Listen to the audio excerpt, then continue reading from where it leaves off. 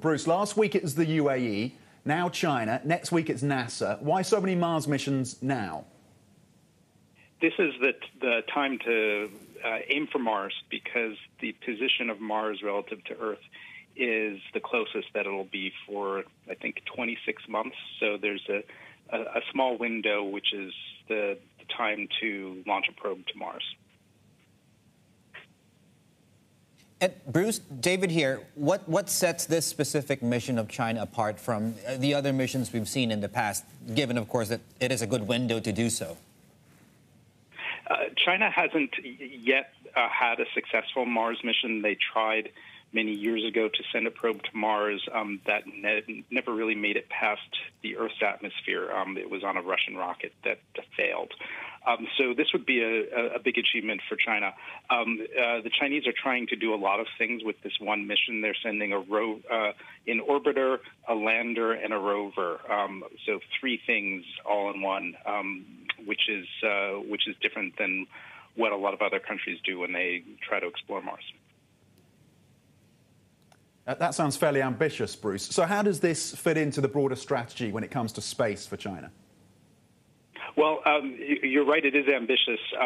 Landing on Mars is hard. Obviously, anything in space is hard, but landing on Mars is particularly hard. It's harder than, say, landing on the Moon because the Moon doesn't have an atmosphere, so it's not as complicated to get a craft down onto the Moon's surface. Mars does have an atmosphere, so it's a whole level of complexity higher than landing on the Moon, which China has done. China was the first country to, and the only country to land a probe on the far side of the Moon. They did that last year. China also has plans to build a space station of its own. They're not part of the International Space Station. China has plans to explore other planets, to explore Comet. You name it, they've got it planned.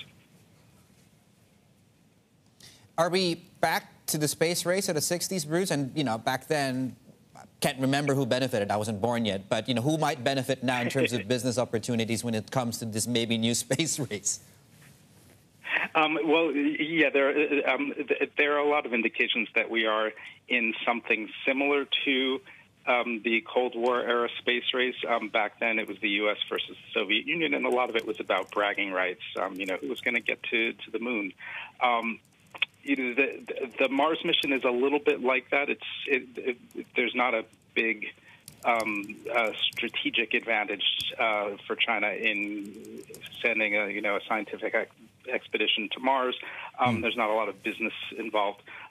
So this is about prestige. But there are other things that are much more about business on Earth. So like China has a satellite network that they've recently completed that will compete with GPS. So that's something that could have real benefits for business.